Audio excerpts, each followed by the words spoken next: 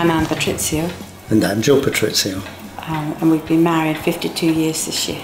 We met at a science fiction party in London. My father took me to.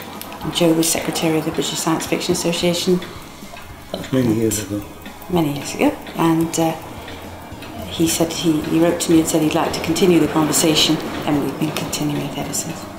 We're involved in the helpline for Parents Inquiry Scotland, which is a helpline for parents of lesbian and gay, bisexual, transgender children who are coming out, and they can phone and talk to someone who's been through the experience. When Jonathan came out 22 years ago, although we didn't have a problem with people being gay, we had worked for equality anyway, when it's your own child it's very different.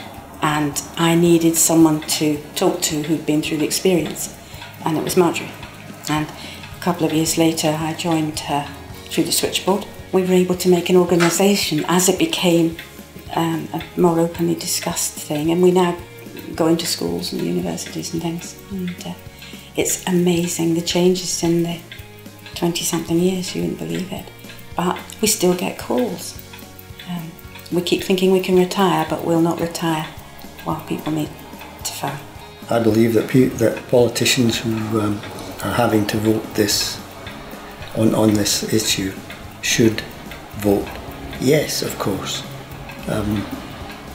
because it's their job to make sure that we have a society which is equal, which every citizen, every person in the society has the same rights. If people are unsure, maybe to err on the side of giving other people the freedom and the right to do what they feel is right. If people are unsure, it's hardly fair to stop other people having the right for marriage if they want to. We feel really passionately that yes, our son should have the right to get married in Scotland to his partner, the same as our other children had. People will get used to it, and they'll find that society just carries on and won't crumble. It'll still be there.